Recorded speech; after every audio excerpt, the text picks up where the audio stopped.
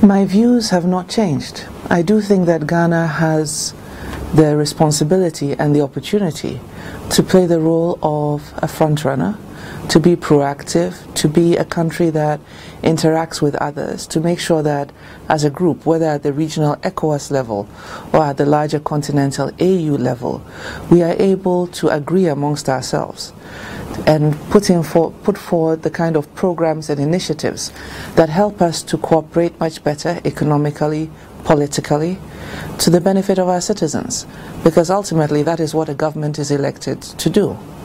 When we became members of ECOWAS in 1975, it was because we believed that indeed ECOWAS as an economic community of West African states had a lot of potential for the development of the West African sub-region as a whole, irrespective of whether you are Anglophone, Francophone or Lusophone.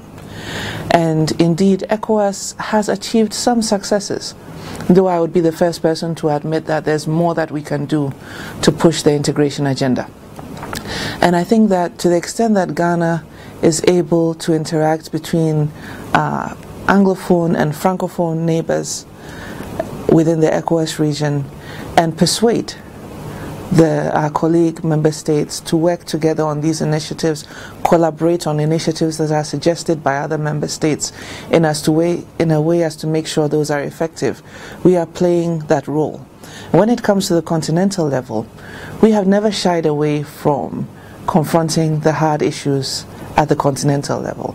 Our first president was very much involved in driving the whole agenda of African unity, but also driving the agenda of political independence for the African continent as a whole. By and large, we've achieved that. The next thing right now is for us to be able to achieve greater economic development, political integration, and of course social development. And that is going to take a lot more work at the integration effort, because as individual member states, if we are not able to coordinate effectively, we are not utilizing the potential that we have. Because of the kind of products that you are looking at, we also have a significant export to Nigeria, we have to Togo, to Benin, to Burkina Faso, to Mali, as well as to Cote d'Ivoire. But our major exports, cocoa, gold, processed wood products, oil, are not traded within most of the African region. And that's what you see reflected in the exports, mainly to the European Union, but also to other parts of the world as well. Over the years, we have focused on developing our exports within West Africa and Africa. And right now we do on the average, about 12% of our trade within the African region. Yes, that is a number that could grow further. But what it needs is the development of infrastructure, the supporting logistics services that facilitate trade.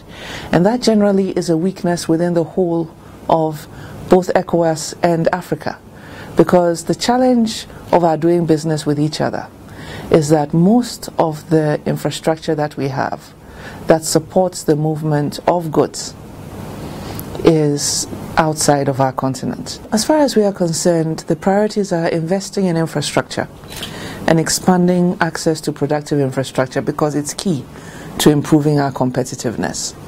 And indeed, when you look at the global competitiveness indicators, that's the area where we have a weakness. It's not to say we don't have it, but we don't have enough of it to support our further economic growth. So investing in infrastructure, being able to effectively manage the economy so that we have a sound, stable macroeconomic environment, but we also have the supporting systems to stimulate the microeconomy as well, because that's the point at where the jobs are created.